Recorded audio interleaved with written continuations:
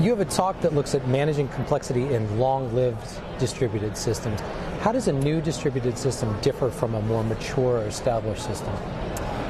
With new systems, you're having to make a lot of decisions kind of on a blank slate of exactly how you're going to deploy things and try to plan ahead and all of those kinds of things. And it's really easy, I think, to get kind of caught up in making all of the exactly right decisions. Right. But the truth is you're really just going to start from somewhere. So I think it's usually best just to kind of get started with something that's small and meets your needs and then kind of adapt over time. But with a new system, too, you have like potentially the opportunity to start without the legacy of the past, which is, it's nice, but sometimes it can be really paralyzing. So I think like to some degree it can be a gift to have something to work with. Sure. Because you already know what your problems are and what you need to fix. With a new system, you're kind of just taking a stab in the dark and hoping for the best.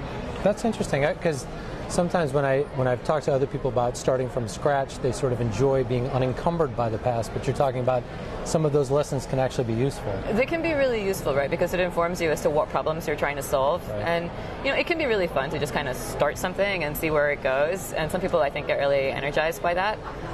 Personally, I'm kind of a fixer. So I like starting new things as well, but I love solving problems that are real problems that I know are important, that we're already sort of suffering from. So I think it's just kind of a little bit about like my profile too. What are the biggest risks that distributed systems face as they mature? And complexity is really a big one, right? Ideally, if things are going well, you're getting massive growth, and massive growth always means that you're leaving some details by the wayside, you're making some compromises. I think it's often really hard for organizations that are scaling quickly to find time to manage complexity in their systems. And that can be really a trap, because if you're really always just like focused on the next deadline or whatever, and never planning for what you're going to live with when you're done, then you might never find the time. It's not like, one day all the launches are going to stop and then you're going to take a step back and be like, okay, time to clean up. Right. Like you really have to kind of get into an ongoing practice of just kind of like taking care of some of the overhead and building that time into people's schedules.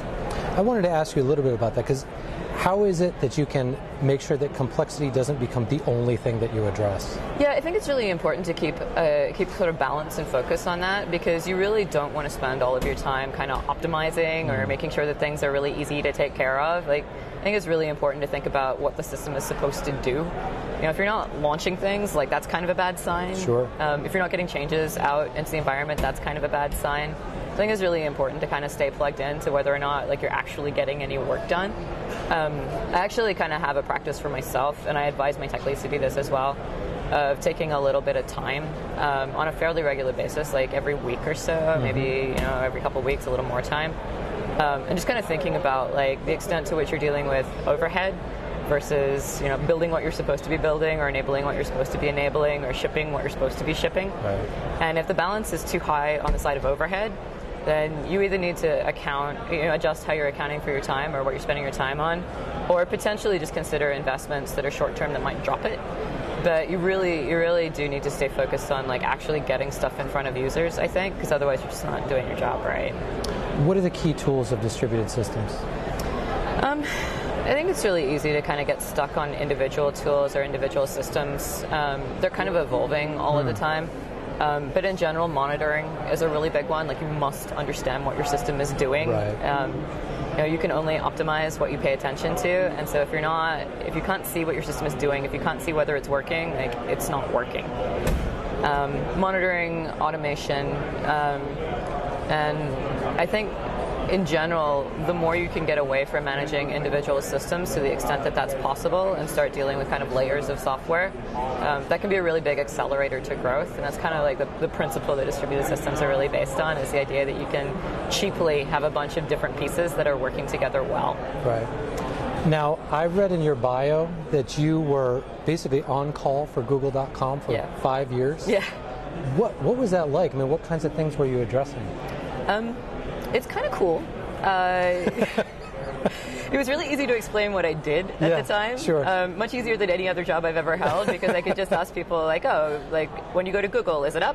And they would say, yeah, it's up. And then I would say, like, that's what I do. So it was very cool, because like I got to talk about something that was really visible and really sort of well respected, and that was a lot of fun. But like those on-call rotations are no joke. It's a 3-minute SLA. It's basically like 2 minutes to act, 3 to 5 minutes to be typing, depending on how the rotation is set up. Yikes. So like you put your life on hold when you're on call. Yeah. Like you take the pager to you bring your laptop into the shower and like sit it on the counter. Wow. You don't go shopping, you don't go to dinner, you don't go to a movie. You are chained to that thing during your shift. And how long are the rotations? They're usually, it varies depending on the teams. The teams can kind of set it up the way that they prefer. Yeah.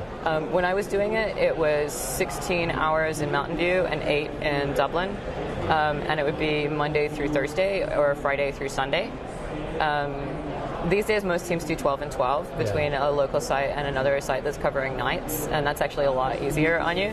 But like I used to get paged awake at 2 in the morning, and you kind of go from like 0 to 100 to like Google is down. And 0 that's to Google is down. I like that. That's kind of a lot to wake up to. That's a rush. Last question for you: what people or projects are you tracking these days?